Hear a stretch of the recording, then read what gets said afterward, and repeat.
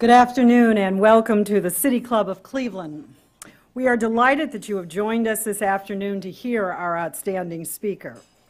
I am Barbara Danforth and I am the Secretary of the Board of the City Club and co-chair of the City Club's Strategic Planning Committee.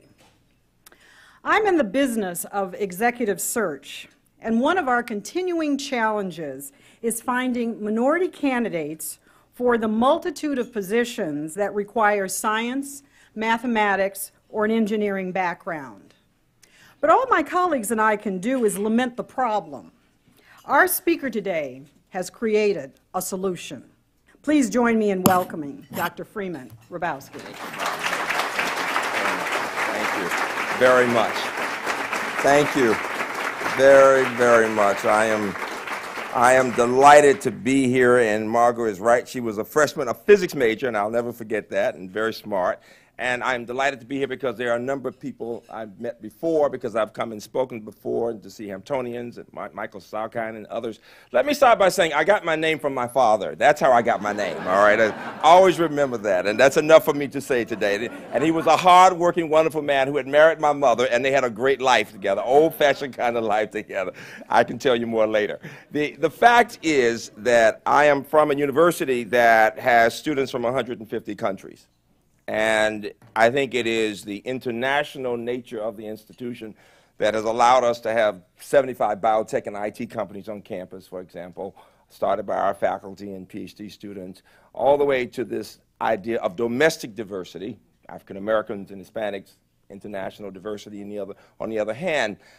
Baltimore, I say, is the upper South. One day we think like Philadelphians, the next day like people in Richmond. But I grew up in the Deep South, Birmingham. We know we are Southern in Birmingham. It's very interesting. And Southerners like stories, and I begin with a story. I am touched by the notion that it is this year, as you think about this 100th anniversary for this club, that it was in 1962 that I began in the 9th grade. It never occurred to me that during this year I would find myself involved in something called civil rights, or that I would come to know or hear of Dr. King, and I never thought the world would be different from what it had always been. And for us, it had always been a very segregated world. What's significant about that is that all I liked was mathematics and eating good food, like blueberry pie. So I was getting fatter and smarter all the time, eating that. But when I heard Dr. King make the comment that even children understand the need to get involved, to understand what they might do so that children could have the best possible education, I said to my parents, I wanted to do just that. And I ended up participating in that march, taking a group of kids and spending 5 days in jail. It was not a good experience in the sense that it was, quite frankly, very uncomfortable in many ways. And yet, it taught me that even children, Mr. Superintendent, even children can think critically about their future. I remember after we'd been there several days, Dr. King was there outside of the jail with all of our parents, and he said this: what you do this day will have an impact on generations yet unborn. I didn't understand it fully, but I knew that was something profound about that statement. All of you know that that period of the 60s was a time when more people began to go to college than ever before. And that came about because of a period in our history that had all of us thinking critically about the future of America. And I'd like to recommend a book to you. That book is entitled Freedom from Fear by David Kennedy, Stanford professor. And it talks about the period 1929 to 1945. And I've been saying this throughout the country, that it is amazing, if you've studied that period of the Depression and FDR, how much the language of that time is parallel to the language we see today, whether it is about Main Street and Wall Street, or it's about what happens with the common man, or about whether we'll have enough jobs, or what legislation will continue to be enacted, how the Supreme Court relates to Congress, how we get people on different sides of arguments to come together and discuss the issues, with many people saying, oh, the country will never be the same somehow, that the economy is going down the tubes. What FDR had that was perhaps the most important lesson for all of us was a sense of optimism and a belief in our country. And so when you think about 25 years, even 2 decades after the founding of this club, there you had President Roosevelt saying, we can find a way to make a difference. If you look at that painting, I was amazed when I thought about the fact that it was during that Depression that, quite frankly, it was Eleanor Roosevelt who convinced people that we needed to invest in the arts and to talk about who we were, express who we were as human beings. Interestingly enough, I'm from a campus that people think of as science and engineering, and yet I need to tell you that Greek and Latin classes are full at 8 in the morning. And I'm very proud of that, and that we do the kind of theater that either depresses you or leaves you very upset. We study Beckett, if you know theater. We're always looking at the dark issues somehow. And I like it because what it does is it gives balance to the work. And I start that way as I talk about math and science, because I think it's very important as we look at the importance of what's happening with minorities and Americans in higher education, as we think about what happened in the 30s and then in the 60s and today. The fact is that we need people educated in all these disciplines. We need people who are strong in the humanities and arts and social sciences, and we need people in science and engineering. My mother always told us a story as I was growing up about growing up in a home where there were books at a time when there was no library for children of color. Below Birmingham, my city, the big city, Birmingham at the time, called Wetumpka, outside of Montgomery. And she said that the woman in the home where she had to work was kind enough to say, Maggie, when you finish your work, you can go into the library and read. And Mother would do just that. And I've told this story so many times, but it's at the heart of my thinking about education. She said that the more she read, the better a reader she became. And the more proficient a reader she became, the more she enjoyed the experience. And the more she enjoyed reading, the more reading she did. She said the problem with her girlfriends was they never read enough to become good at it, and therefore only read when they had to. And she would watch their faces as they were reading, and they'd be frowning, and finally they'd push the book aside and say, this isn't interesting. Well, obviously, if you can't read well, it's not an enjoyable experience. It won't be interesting. Now, what's interesting is my mother decided at that point, she knew exactly what she wanted to do for the rest of her life, to become an English teacher. And she did just that. And one of her favorite authors was Zora Neale Hurston. And the book, Their Eyes Were Watching God. And my mother would be quoting people, and I'm saying, Mama, why are you doing this, right? She's got me washing dishes, and she's quoting Zora Neale Hurston, right? But now I remember those words, ships at a distance have every man's wish on board. For some, they come in with the tide. For others, they sail forever on the horizon, never out of sight, never landing, until the watcher turns his head away in resignation. His dreams mocked to death by time. That is the life of men, I would say, and women. She was talking about 2 groups of people in our society, people like us, people who've seen many dreams fulfilled. And then she was talking about what Langston Hughes would have called dreams deferred, people who tried and didn't make it. It occurs to me that the fundamental purpose of education is to help people to learn to dream about the possibilities and then to develop the skills and the values necessary to reach the dreams. You know, interestingly enough, in that period of the 30s, one of the most fascinating ideas as the 30s were coming to an end and the beginning of the 40s in 1944 was the GI Bill. Because all of a sudden, people had this idea, after the war, let's have veterans come back to college. The people who fought that notion, and I say this to my fellow college presidents often now, were college presidents. They thought that it would make for what they called an academic jungle of hobos if we allowed veterans into colleges. And the reason was that they hadn't seen it. If you haven't seen something, you tend to think it can't be done. And yet within 2 years, we had 1 million veterans in colleges. And that began to say to Americans, people, regular people, can go to college.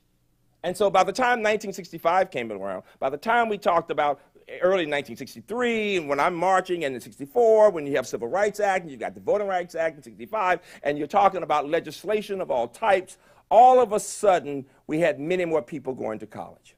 You know, when you think about elected officials for the first time, and in this great city, your mayor, Mayor Stokes, and then a hero of mine who has inspired my work for more than 30 years, Congressman Louis Stokes. Would you please give him a round of applause?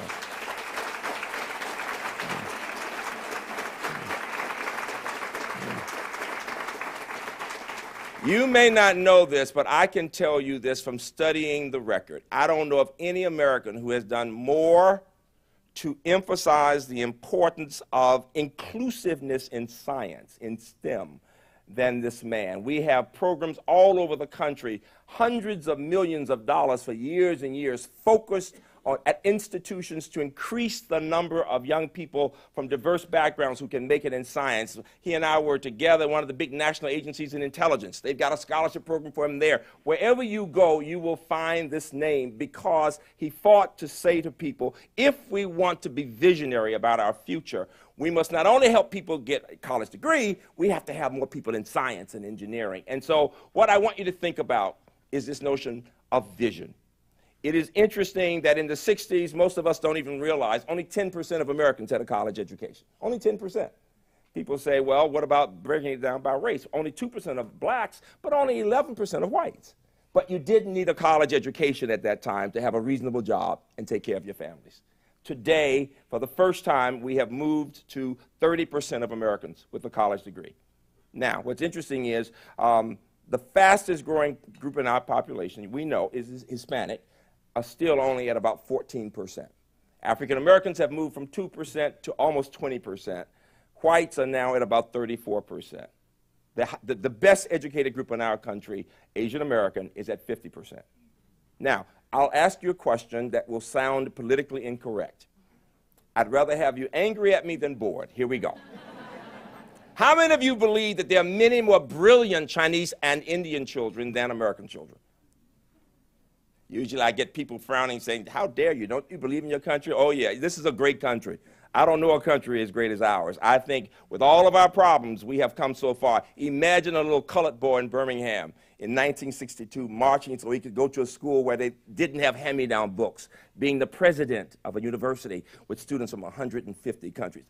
Is this a great country or what? Just the idea of that length of time, 50 years, and what's happened for those of us blessed to get an education. Well, the answer to the question is, yes, there are many more.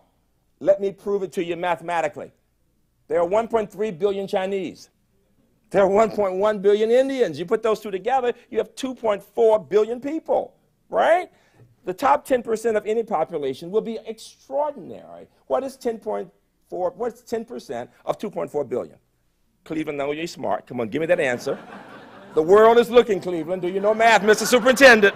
The 10% of 2.4 billion would be 240 million people, right? You knew that, right? Cleveland, right?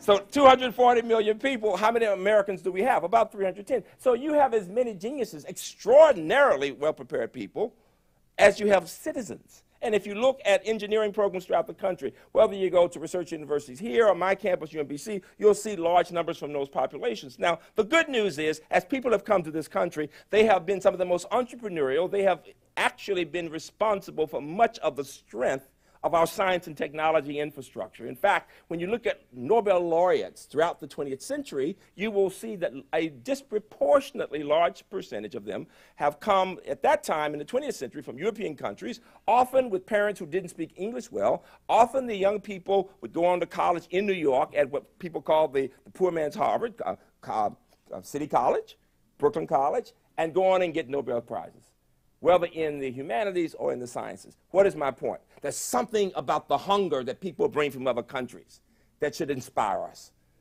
By every race. When I look at my students who are from Nigeria or the islands, they're focused and they're hungry. When I bring people together from Russia, from China, and other places, and I ask them, why is it you work so hard? I get the most fascinating answers. A young woman from the Caribbean said, Dr. Hrabowski, I don't mean to insult my fellow friends from America. She said, but if I don't excel, my younger brothers and sisters may not eat. She said, so for me, education is not the icing on the cake, it's the very bread of life. If there were one thing I'd want us to think about broadly in education, it is how do we help our children and our families understand that education is at the heart of the future of every child and of our society. And there's nothing in this world that's more important for us to do in Cleveland, in our country, than to produce many more people who are educated broadly, who are ready to come and become citizens in a special way. Now, what does that mean? It means the broad education and then the math and science. Here's the point. My mother had been an English teacher for years and working in middle school, and all of a sudden something came out called the new math. How many people are old enough to remember the new math? Well, the reason the new math didn't do as well for all of my friends in higher ed is that we went and we tried to tell the K through 12 people what to do, not realizing we should have been partners. Because while we might know the math, actually my PhD is in higher ed in statistics, but the fact is that we don't know children the way teachers in schools know children. And we have to come as partners and say, you teach us about children, let us teach you these concepts, let's work together. Instead of doing that, we came knocking, talking about topology, and all of a sudden people got even more afraid of math. All right? Now let me ask you a question. How many people in this room love math? This is a pretty nerdy group, not bad. Very good, I like that. Well, my campus, I want you to know, on my campus, math rocks. I mean, people call me the mega nerd, all right?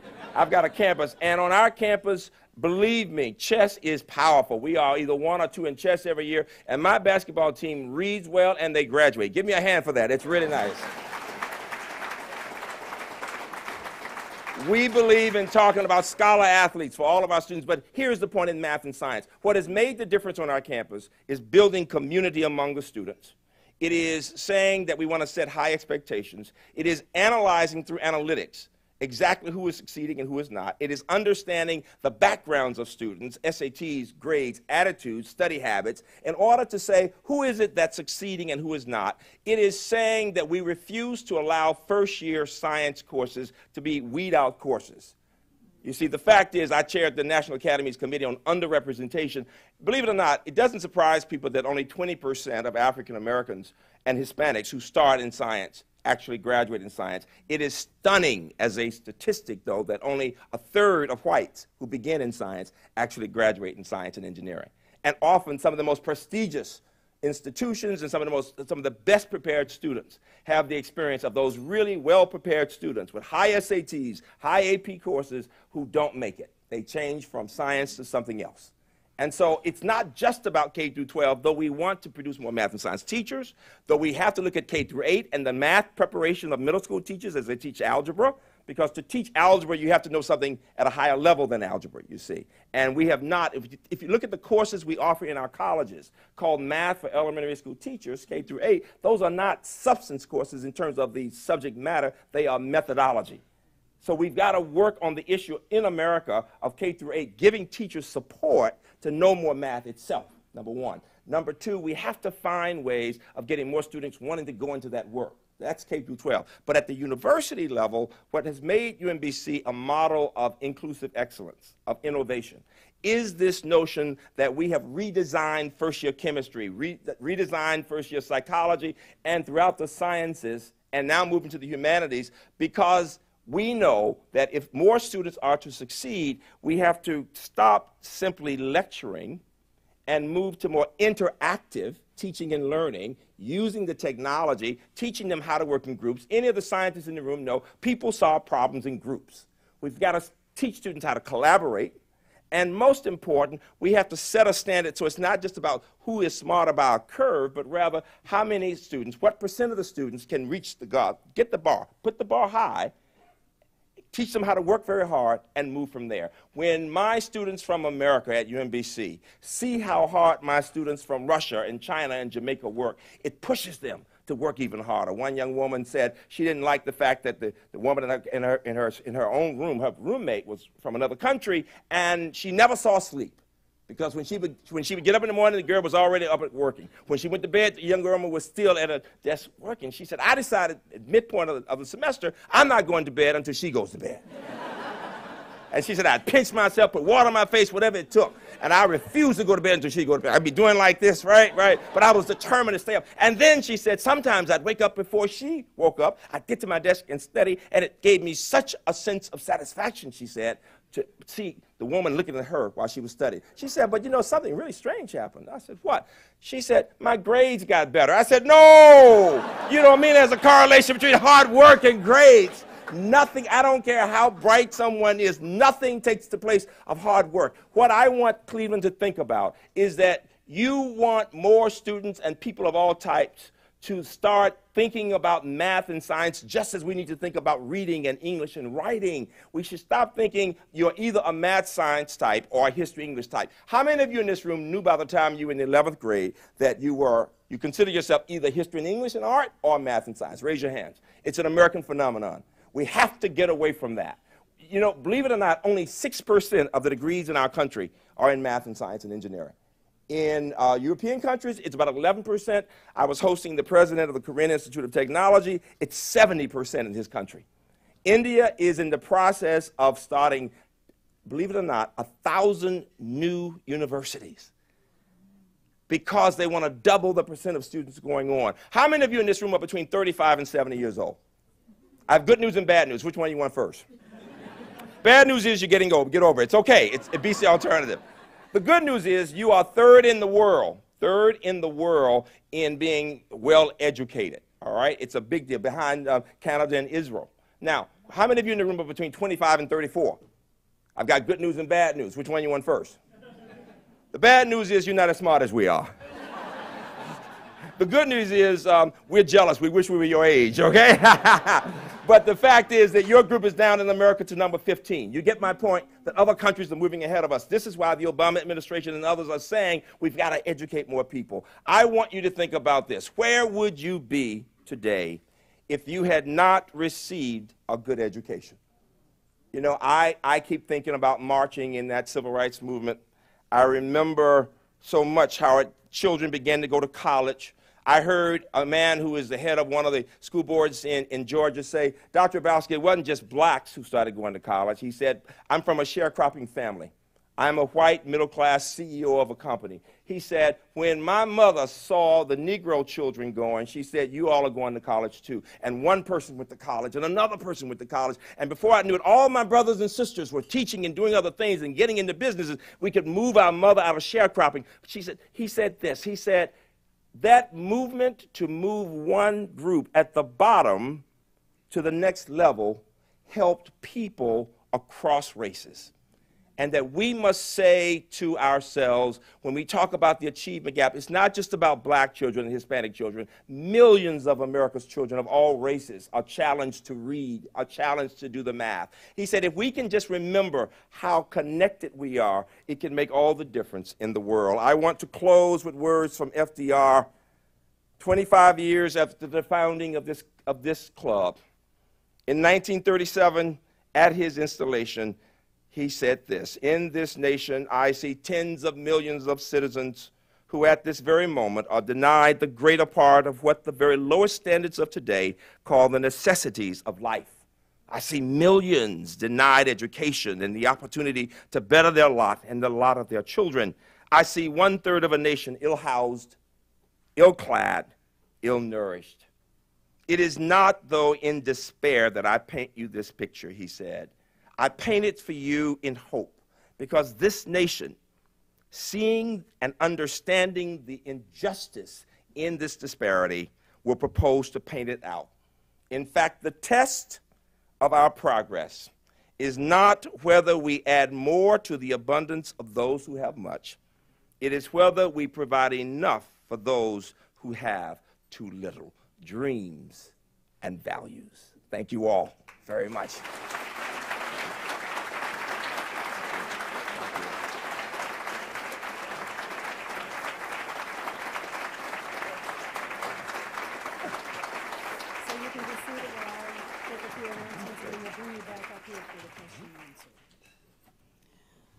Dr. Hrabowski, thank you for vision, passion, and inspiration. Thank you. Let us give him another round.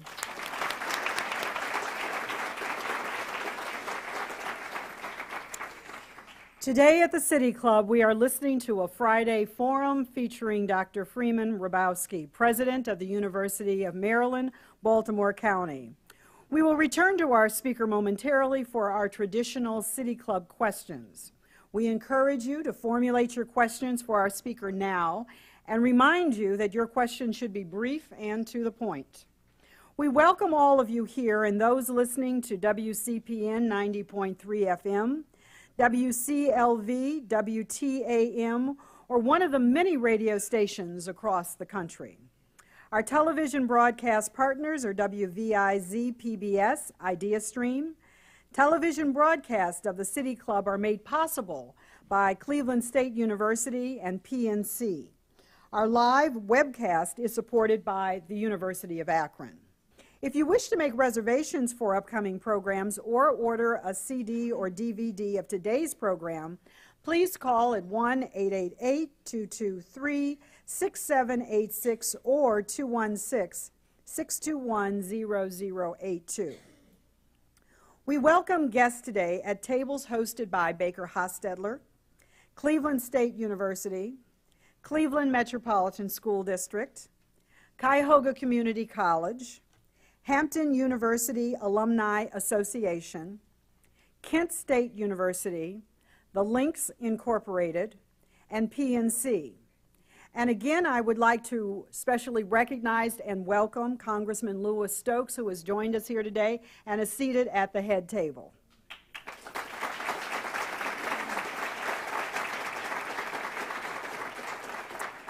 Today's forum is the Nelson E. Weiss Memorial Forum, made possible by a generous gift from the Friends of Nelson Weiss. Joining us today at the head table is Mr. Weiss's family, daughters Rebecca and Virginia, and son David. Will you please stand and be recognized? Thank you. Today's program is also part of the Key Bank Diversity Thought Leadership Series, made possible by a generous gift from Key Bank. Joining us today at the head table is Margot Copeland, Executive Vice President, Director of Corporate Diversity and Philanthropy. Will you please stand and once again be recognized?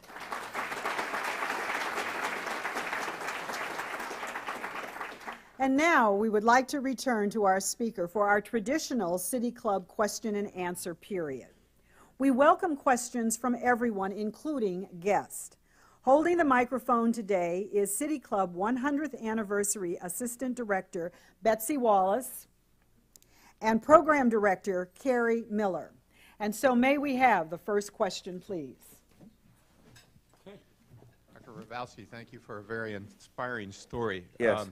I have two sort of questions or comments. One is, a few years ago, probably 20, I had the pleasure of training in your swimming pool at your university. Oh. Mm-hmm. And I very much enjoyed that. It's a lifelong habit. The key question, though, is I remember noticing that you had a very unique college mascot for your athletic teams. Yes. And everybody knows the University of Maryland mascot is the Terrapins, but I'd like you to tell the audience what yours is. But I have another question that is really more academic. Quickly, it's the retriever, a golden retriever. And what's interesting is that we have a statue of a retriever, and on campus, the tradition is before you take your finals, you have to rub the retriever's nose. It's a very shiny nose, I assure you. And half of my athletes are on the dean's list. Give my students a hand for that, please. Half on the dean's list. Well, I thought it was appropriate there was a retriever on the wall in the swimming pool. And as you're swimming, right. You see it, too. That's exactly right. More importantly, one of the academic groups that we're leaving out in this country is children who are undocumented in some way, whether, whatever their circumstances is. They get to the United States, they get through high school, and then they find a hard time going on to college because we've put limits on whether they can get grants, or in some states, my son is a head of a mentoring program for our school system in North Carolina. They won't even let them go to the local community colleges if they're undocumented. Yes. What is being done from your point of view in Maryland and at UMBC to deal with that issue and help those kinds of students succeed also? Right. Our challenge, first of all, is that right now my campus follows board policy, and you're right, we admit students, but they pay out-of-state tuition. The legislature in our state did vote to allow them to have in-state tuition at the community college level. There is going to be a referendum to see if that will continue to hold. I recently spoke and said what I really believed, and I thought it was very symbolic. I was doing this, again, 50 years after I marched myself asking this country to allow me to have a good education. I know what a difference a good education has made to me, and I hope I've contributed to American society. I know that anyone who will be able to contribute to our society will first have to have an education that gives that person the skills to get a job, to pay taxes, to take care of family and society. And I think an enlightened society is one that understands it's the education of our children, all our children, that will make all the difference in the world. We will pay one way or the other. We will either support them in education or there will be problems later on. I am very much in favor of education for America's children. Very much so. Thanks, Dr. Hrabowski. I'm sure if your school is like many other institutions of higher education, you have a group of students who arrive on campus every fall who just aren't quite ready for the rigors of the offerings that you're providing to them. Can you tell us a little bit about what you do to try and deal with that and some suggestions for what we might be trying to do? First of all, UMBC's situation is a bit different in that I moved us away from developmental education a number of years ago because so many of our students are coming from very rich backgrounds, academically rich backgrounds, and because half the students are in science and engineering, one can't be but so low and expect to make it in biochemistry or engineering. So the average SAT, math and verbal for our campus is fairly high. It's in the 1200s for all races, quite frankly. And for all three parts, it's literally probably 1900 plus. And why am I telling you that? Still, even when you have students with all A's and with a fairly high SAT, compared to the students who come in with almost perfect SATs, they're in trouble. And they don't make it unless you give them special support. Now, what I learned about this comes from my working at an inner city college years ago and with Upward Bound. That whether you're at a place like ours, which is UMBC is an honors campus, it is. We take great pride, and we like to say that, quite frankly, the significance of our university is you don't have to be rich to be brilliant. Give me a hand for that American notion, would you please?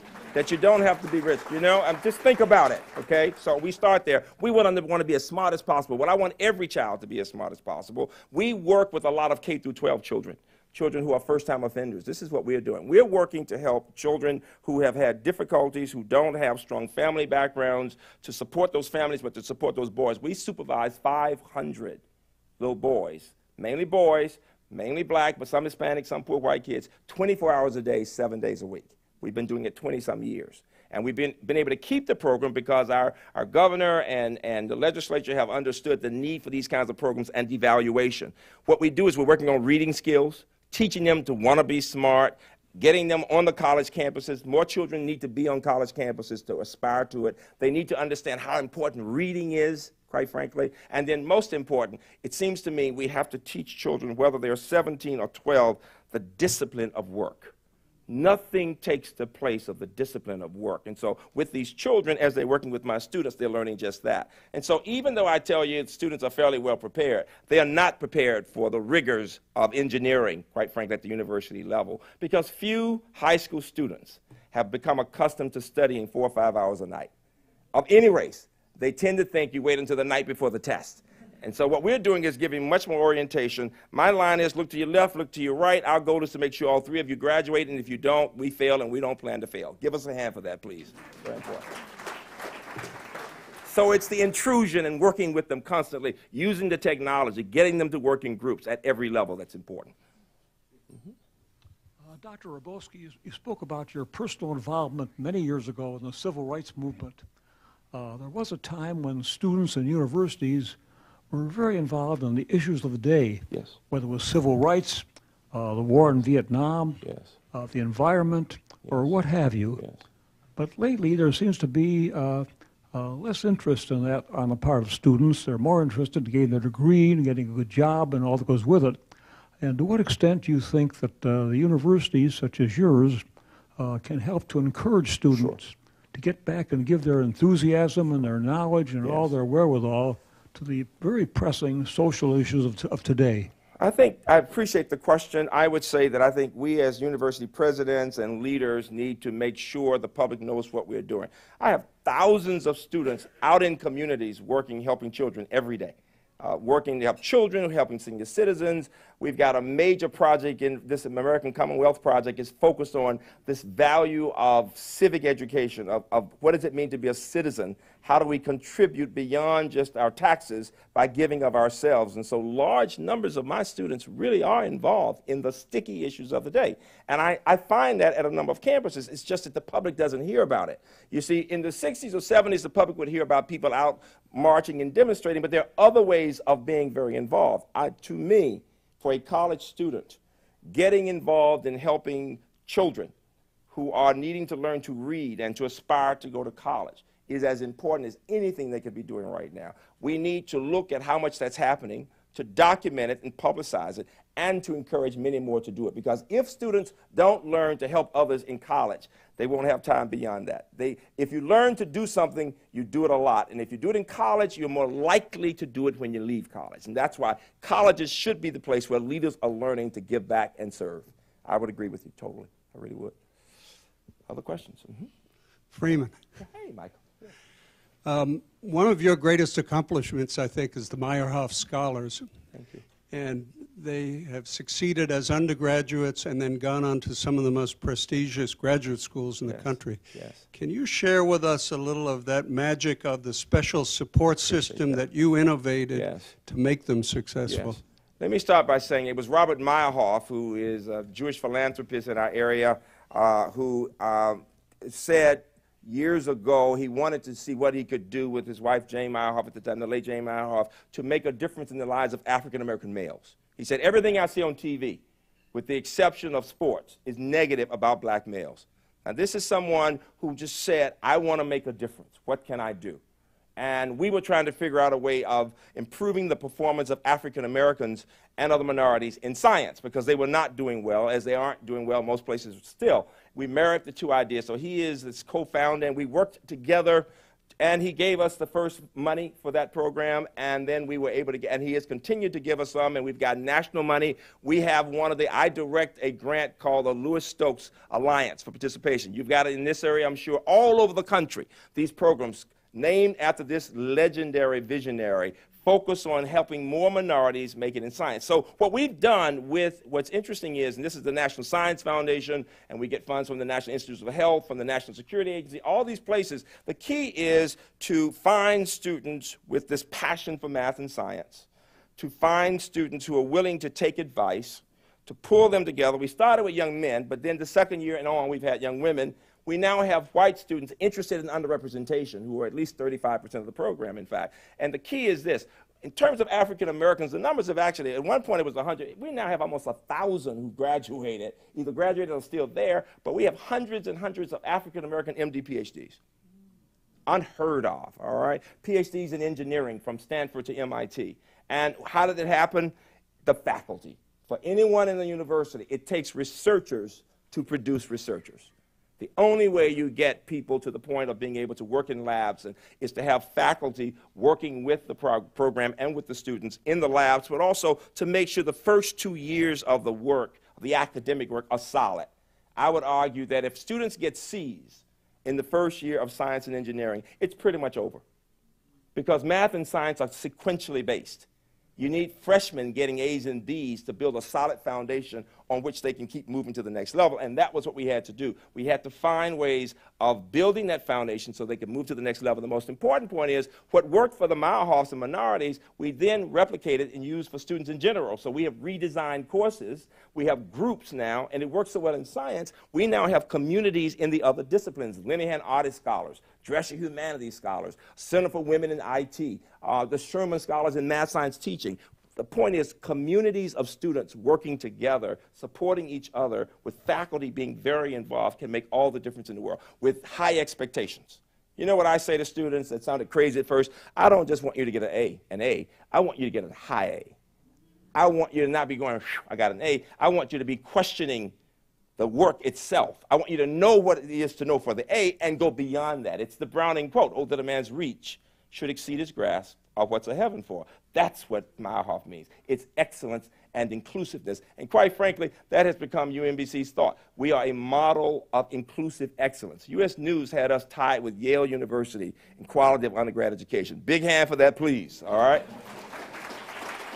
Yes. Last question? Hrabowski. It's been a real honor and a blessing to hear you this afternoon. I was wondering whether, in addition to the flipped classroom model that you mentioned, moving from lecture into a more interactive learning environment, are there any particular technologies that you have noticed have been especially effective in increasing STEM learning? Thank you so much. Excellent. I would suggest that you go to our Chemistry Discovery Center first, and you will see the way they're using terminals on each desk with a master terminal. And what's interesting is you have groups of 4, randomly assigned. Each person has a role. There's a project manager. There's a blogger. They've got these roles, and they change roles. We don't give them the theories in chemistry. They have to discover the theories. We use problems out of the biotech companies on the campus to make it real. And they have some lecture and discussion, but much of the real interaction involves the students discussing, fighting. When you go into the room, it sounds like a party. They're laughing and they're arguing. They're very involved. How many of you know that young people, whether in the 6th grade or in college, tend to be bored in class?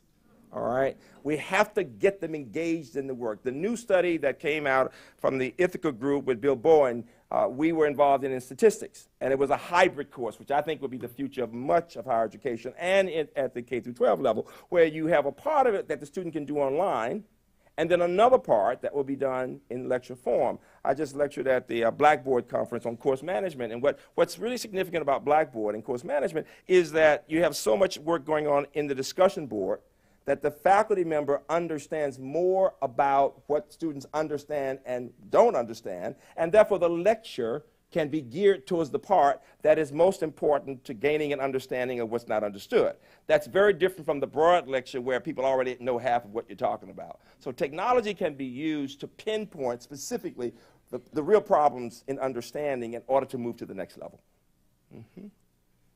Dr. Hrabowski, it seems as though a great deal of our work around STEM and diversifying STEM disciplines and moving underrepresented groups into those areas focuses on access. Yes. Getting those students to the right type of education, the right type of people, the right circumstance.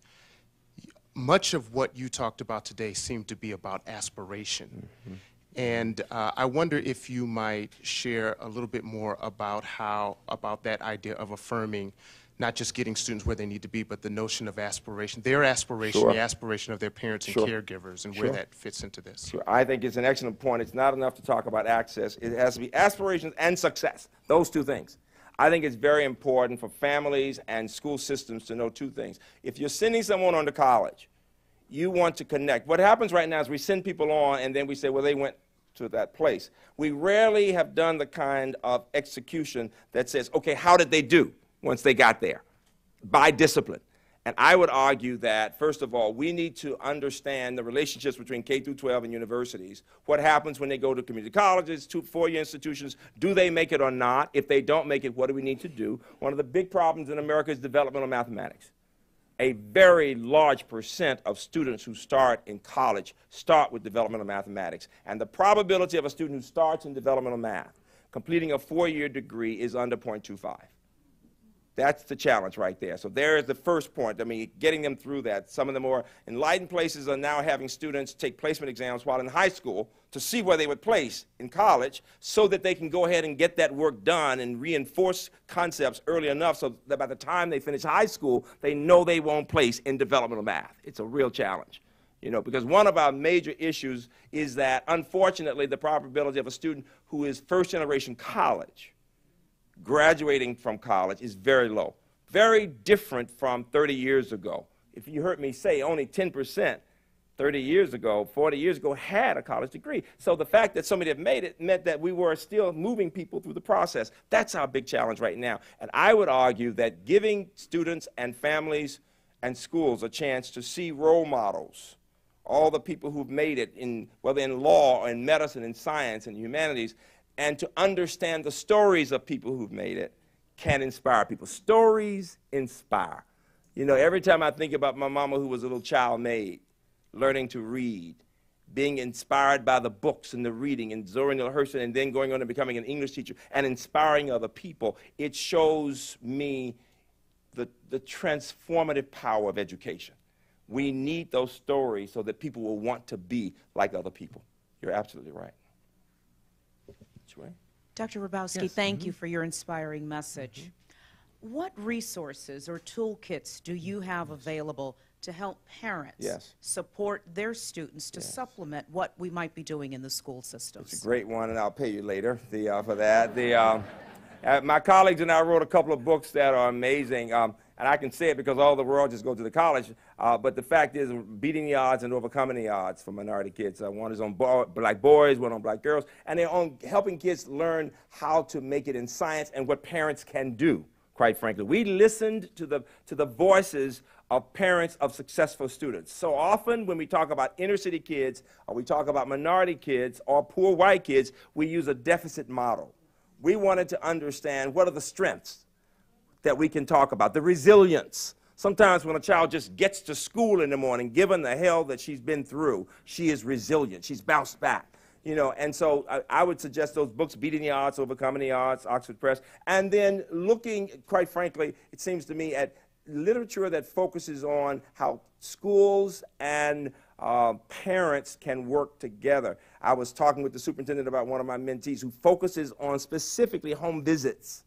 You know, David Heber with his company really looks at how do we train people to go into those homes and give those mothers or grandmothers support and to help them to know something that may sound very basic. And what is it? That if your child is not in school, obviously your child is not going to do well academically. That somehow the child has to be in school to learn, right? And yet kids miss a lot of days of school and they get behind. And once they get behind, what happens is it's hard to catch up. And then they'll start acting out, especially for the boys. And so we have to use resources, materials, and professionals who can help us think through how to connect to those families. Sometimes you can't get the family to come to the house. How do we get to those homes? And let them know without judging them, we need your help. Because I would argue that that mama or that grandmama is the #1 expert on that child. And we need to recognize her strength and let her know we need her strength to help her child. That would be my argument. Okay? Yes. Yes, I'm sorry. I was very glad to hear what you said about the academic success of your basketball team, but that's clearly not the case at all universities. Right. And it seems to me that one of the challenges that we face as a society and that you face in higher education in terms of building the number of degree holders in STEM disciplines is the overemphasis that we place on sports, and in some ways in which sports have even corrupted higher education. I think the Penn State disaster is only the most recent and maybe most egregious example of that. But I wonder if you'd reflect on that. I mean, do you agree with me, first of all? But secondly, then, what ought we to be doing about it? What ought higher education be doing about it? You know, I think we start by recognizing all of the ways in which athletic programs have helped young people to get an education, to be disciplined. I think there is something to be said about that. We start with that historically many people have aspired to go to college because they wanted to play athletics, to be in athletics. And whether we like it or not, kids get inspired by that. I do think our society has gone too far with athletics and entertainment. All I need to do is ask you what you think about when you hear two words, American Idol. It's not about physics. It's not about literature, all right? It's about entertainment, or we're talking about things in sports, okay? And so I would agree with you that we have to rethink the balance between them. I think that athletics and athletic activities can be very helpful to young people in a sound body. There's no doubt about that, but we need a sound mind too. We need, and what my campus does, what faculty and staff work to do is to have that balance. And so when I tell you we have half the athletes on the dean's list, it's a big deal. Whether it's in lacrosse or in tennis, in soccer, people are working to have that balance. And it does mean that you don't always win, but it means that you want students to graduate and to be able to read and think well and get good jobs. I tell our students, we consider you student athletes, all right? You're students, human beings first, students second, and athletes third. And the question every institution has to ask is, what's the order? What's the order? That's our order. We take great pride in that. We really do. We really do. The programs which you have instituted are very inspiring. But I would like you to go back to the fundamental issue for the cause of the achievement gap, whether it be racially or nationally, as you point out, various countries in the United States, and that is the lack of fire in the belly at an early stage. Right. How it's there. Yeah. How do we instill that in our children? Right, right. It's a great question. There are two achievement gaps. It's the gap between poor children of all races and middle-class children, particularly middle-class white children and Asian children. And then it's a gap between our very best and the best in other countries, because we still are in the bottom half in math and science. Here's what I would say. We really do want to emphasize to our country the important role families need to play, number one. We need to help parents understand that they can help more with math than they may think. You don't have to be able to solve the math problem to help with math. What my books talk about and what a lot of people will tell you is you want to be able to show interest. All you have to do is to ask the student, how many problems did you have? Have you tried to solve them? Can you solve them? If you can, great. But if you can't, go ask the teacher and tomorrow tell me what you learned. So I want to see families more involved. I want to see communities more involved in after-school programs. And most important, I want to see us getting excited about both math and science and reading. I challenge you, Cleveland, to watch your thoughts, they become your words. Watch your words, they become your actions. Watch your actions, they become your habits. Watch your habits, they become your character. Watch your character, it becomes your destiny, dreams, and values. Thank you all very much. Thank you. Thank you very much.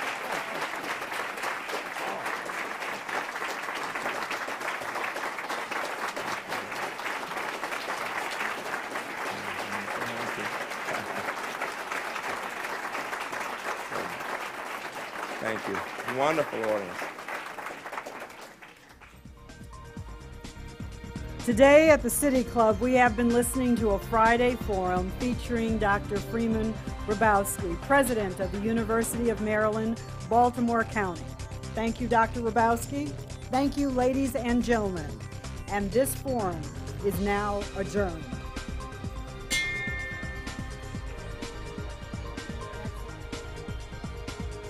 For information on upcoming speakers or for podcasts of the City Club, go to cityclub.org.